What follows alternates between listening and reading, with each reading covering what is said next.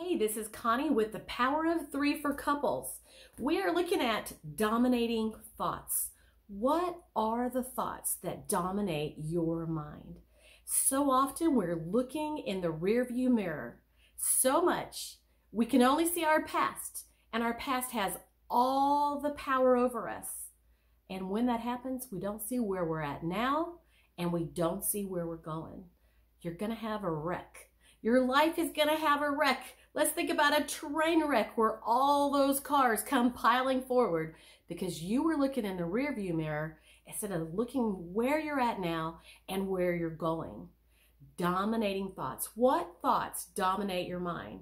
I want you to think about energy and how we have negative energy and we have positive energy. I like to be around people who give positive energy. Those people who take energy, literally for me, take my energy, and I don't want to be around them too long. So let's look at three different things that demonstrate energy. Sometimes there's energy that you can actually see. You can see it in someone's face.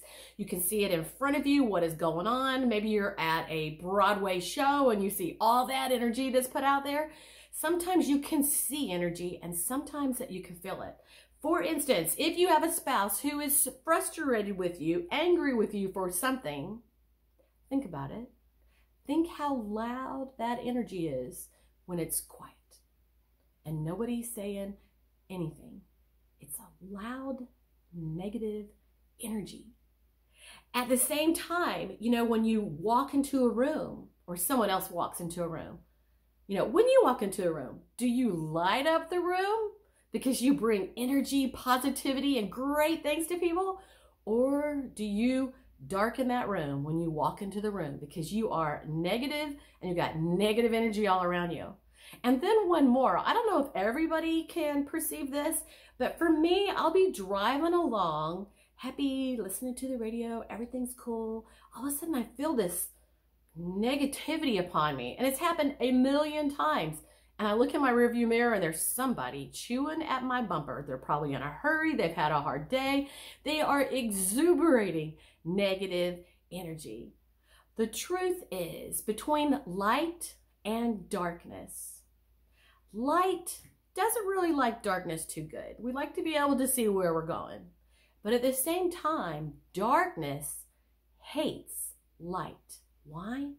Because literally, when you're in a dark room, you cannot see anything. But when a little bit of light comes into the room and shines in that darkness, darkness is unveiled and you can see what's going on. So darkness hates light. Light dislikes darkness, but it can handle it, right? Light dislikes darkness, but darkness hates the light. What kind of energy are you exuberating today? What kind of thoughts do you have on your mind? Do you light up a room when you come in? Or do you light up the room when you go out? Connie Durham, Connie's Clever Concepts. Thanks for listening.